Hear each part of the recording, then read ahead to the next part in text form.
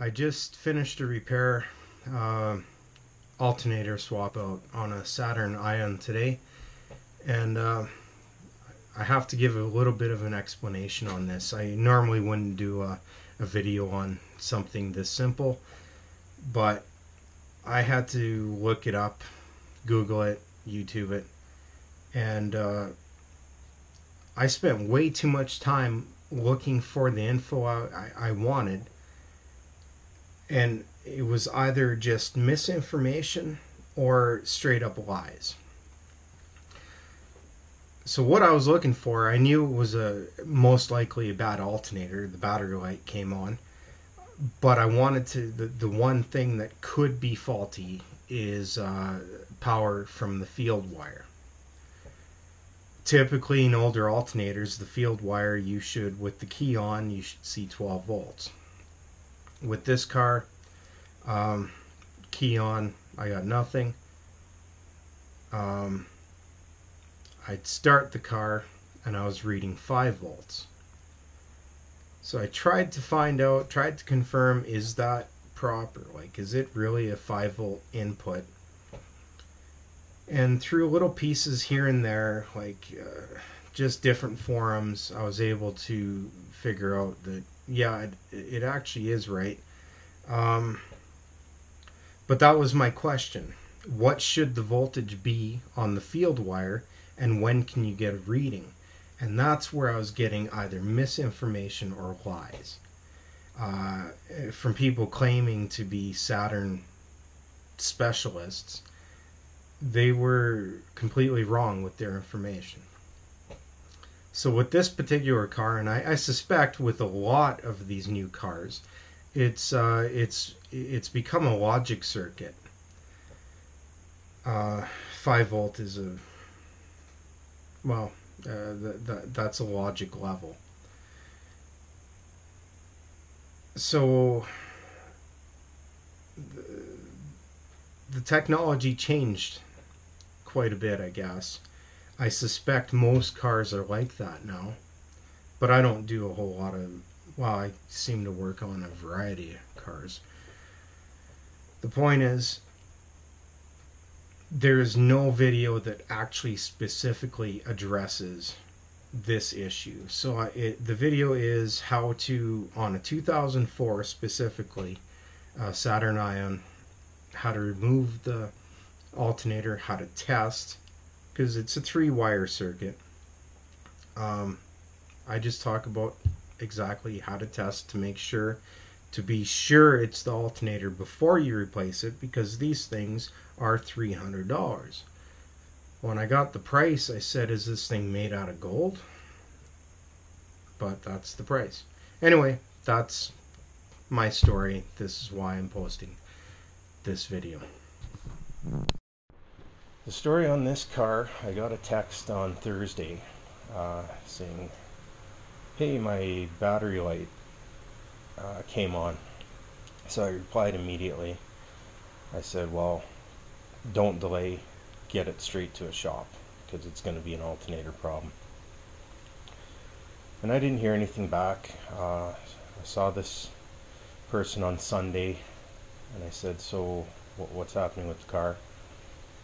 I guess the battery light went out for a bit, but now it just came back on. I said, well, okay, well, get it over to me, don't delay, don't stop for anything, like, do what you have to do, and get it here. So yeah, later in the afternoon I got a text saying, hey, I'm 2 minutes away and my car won't start. So she got it went quite a ways just off the charge of the battery, but she ended up stopping for gas around the corner here, and that was the end of it. So I drove out there, put the jumper cables on, gave the battery a charge, started up, and now today is Monday. I finally got, I couldn't get anything. It's too late yesterday to track down an alternator. These things are 200 and anywhere from 270 to 320 was the range. So I went with the cheapest one, and that's a refurb, not a brand new. So I picked that up this morning in the rain. The difficulty level on something like this is like a 1.5 out of 10, 10 being extremely difficult. You need a wrench, a flathead screwdriver, and a 3/8 flex bar. I've got this 2004 Saturn Ion. Got a bad alternator. I couldn't really find a whole lot online, so this is why I'm doing a video. It'll be mostly to reinstall an alternator and put everything back together, because I already tore into it. If you don't know where to go, if you don't know exactly where to put your 3/8 flex bar for the tensioner pulley, you're completely out of luck with this thing. But it just takes the square socket. So I think you can see that. And once it's in there, you can take the tension off pretty easy.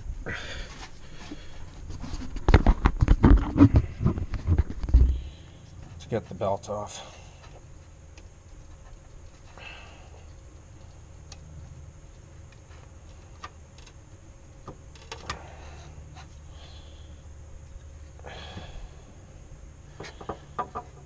And that's as simple as that. Now, I wasn't totally sure that it was the alternator that failed. Where am I? I did have 12 volts on the output, but I wasn't getting a reading of these two wires. One is the come on, work with me.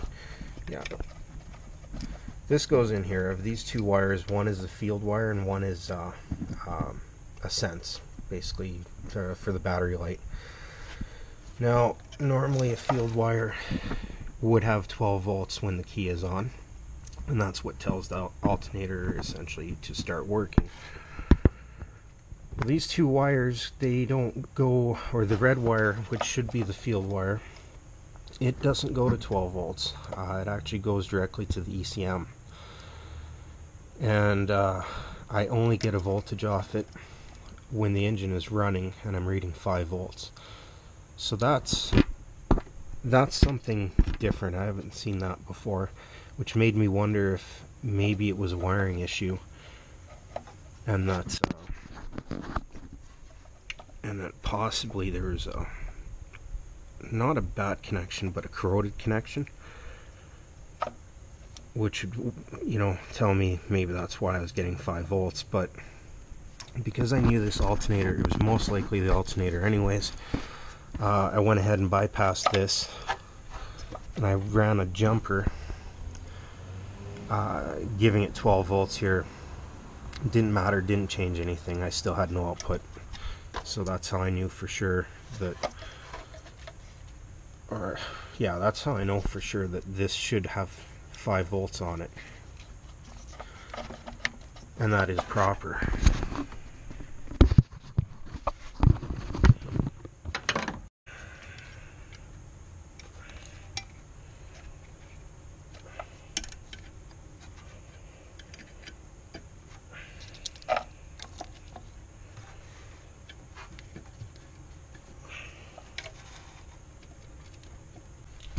Getting ahead of myself here.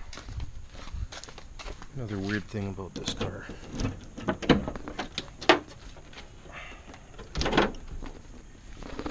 Batteries in the trunk. And before I go ahead and take that alternator out, I'm gonna disconnect the battery. That would be smart.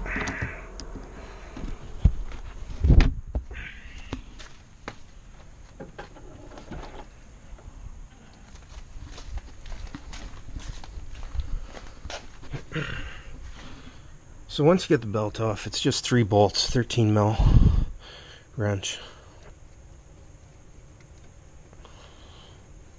3 really long bolts.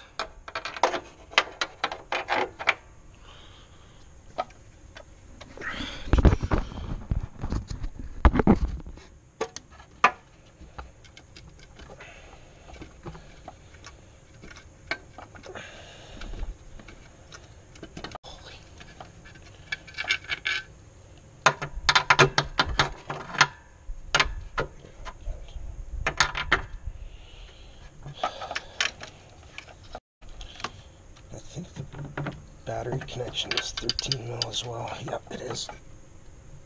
Oh, come on. So this guy down here is it's a 13 mil.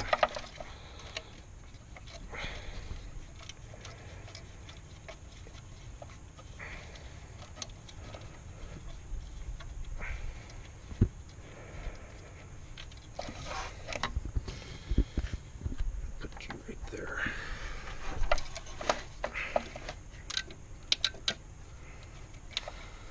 Okay.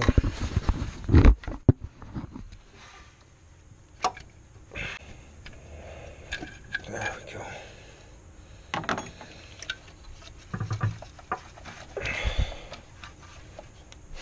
Which way is gonna clear? Gonna come out this way.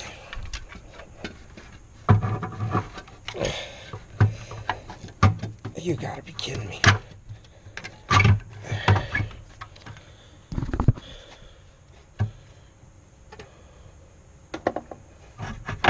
There.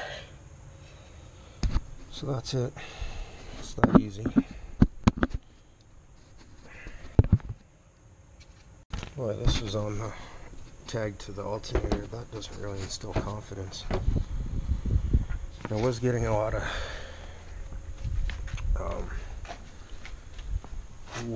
questions about these things. Seems to be a fairly common problem with this car, and what a lot of people, I think they're having issues with that field wire.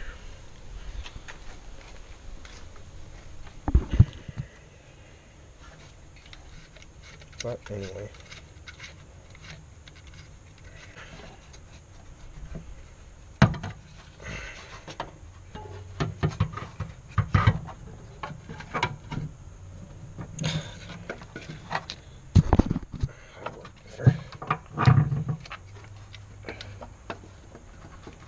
Okay, how am I gonna...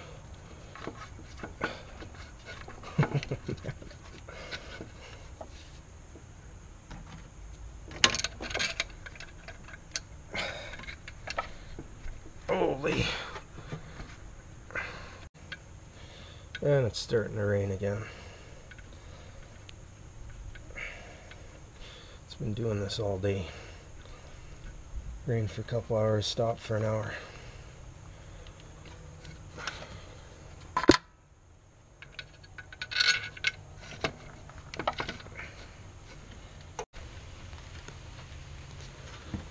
Yeah.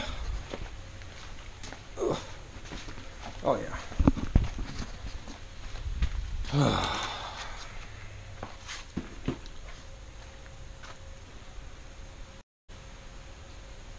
I only need like another 10 minutes here to get it done. I could bring it in, but I'd have to do a whole bunch of shuffling around.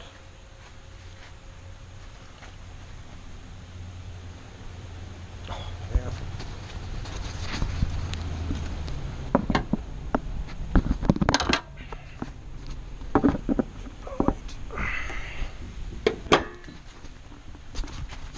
Okay, I'll stop here. Stopped. So we'll put this back on.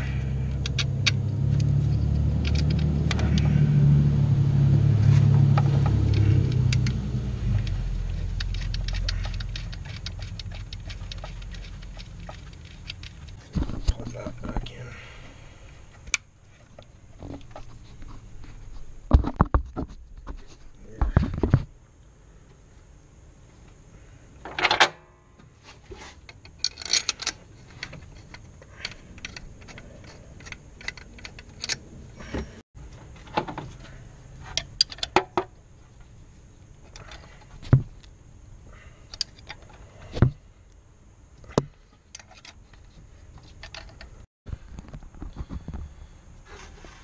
belt back on.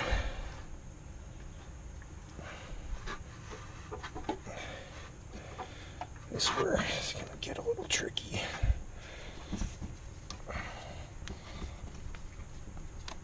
Oh, perfect. So this is where other people were struggling. There's not really enough room. If I can show it. See, it won't clear like that, but I can come in sideways and I can work it into that squared hole.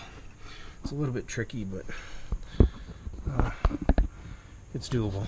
Okay, so check the actual voltage.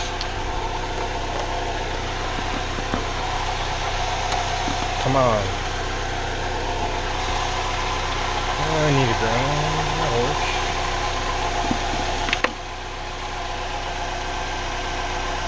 14.5, yep, we solved the problem.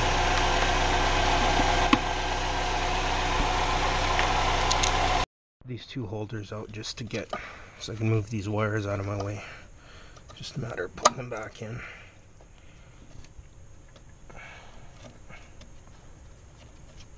Is that right? I guess so. And this guy goes on just like this.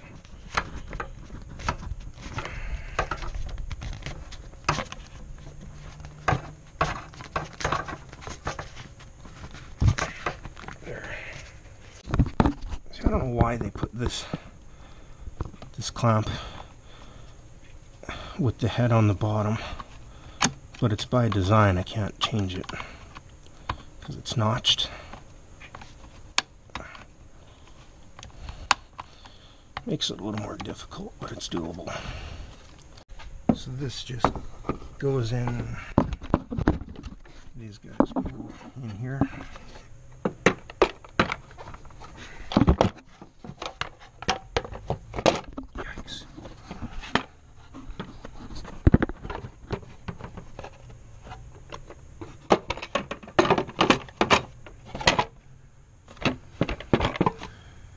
With some difficulty it goes. There we go.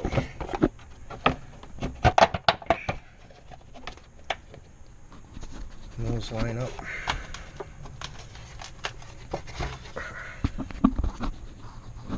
Oh. What size is that?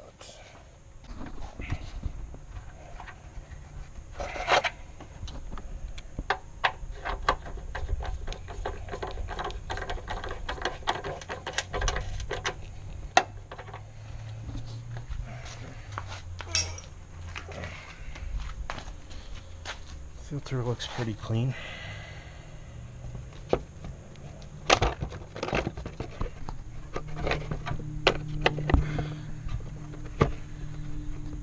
Goes like that.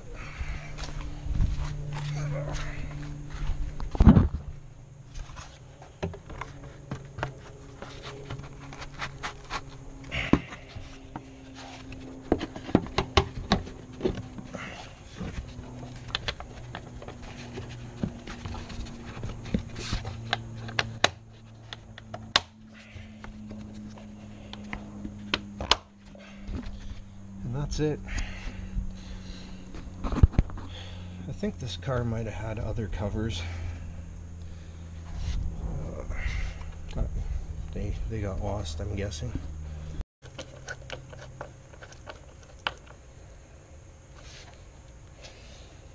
And we're done.